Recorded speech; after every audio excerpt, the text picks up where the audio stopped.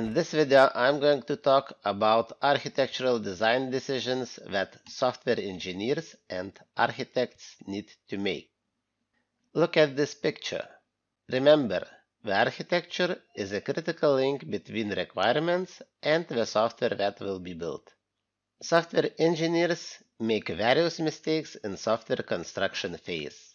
These mistakes can be corrected with less or more effort. The mistakes that are made in a software architecture are costly and very hard to correct. One cannot correct architecture mistakes with a quality code. Sometimes software needs to be rebuilt from the ground. If we build a wooden house and later we find out that a house needs to be built using concrete, we will have to destroy that wooden house first. Therefore, it is crucial to make appropriate design decisions. When designing our system, we structure our system by decomposing the system into smaller subsystems and components, creating a statical model of a system. Also, we define the dynamic relations between subsystems and components. We may provide details on how the control is passed from one component to another. We may describe our data entities and flow of the data between processing components. What can be modeled? It is covered in detail in the System Modeling module.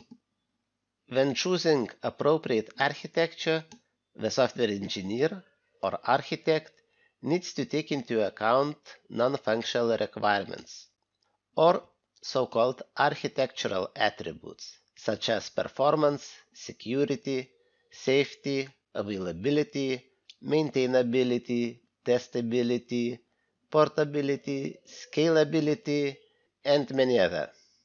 For example, if performance is the key attribute, then we should choose the architecture that localizes operations to minimize subsystem communication overhead.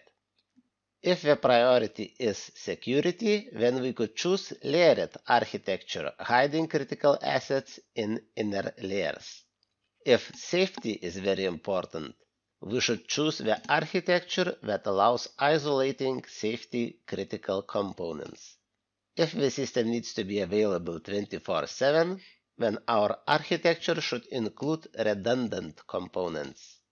If maintainability is important, maybe we will choose the component-based architecture that will allow creation of self-contained, fine-grained components. If it is expected to port software to many different platforms, probably we will use architectures that will allow the same code base for different platforms. As you can see, there are many ifs. What's making the decision even more complicated is that some of these attributes contradict each other. For example, increasing system security will reduce the performance because of communication overhead between additional layers that will be added for the security reasons. Architects have to choose a trade-off between space and time, dependability and performance, security and performance, and others. During the decision-making process, first are considered architectures that allow reducing identified risks. Also, it is necessary to assess the impact of architecture on quality attributes that are identified in the requirement process. Even if architects agree on what architecture is best for their project, it doesn't mean that it will be the final decision. Various other criteria might come into play that comes from stakeholders. It might appear that it is impossible to use the chosen architecture because of a budget and time to market. Therefore, final architecture needs to be negotiated with the stakeholders. Let's summarize this lecture. So, architectural design decisions are the choices that bind the final product.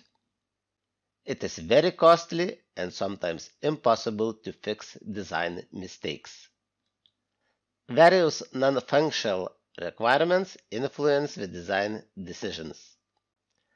An architecture usually deals with trade-offs between different architectural attributes. Non-technical factors, such as management, the market, may play a big role in making architectural choices. If you are going to become a software engineer, probably you will have to make architectural decisions. Be sure to find appropriate ones. Thank you for watching.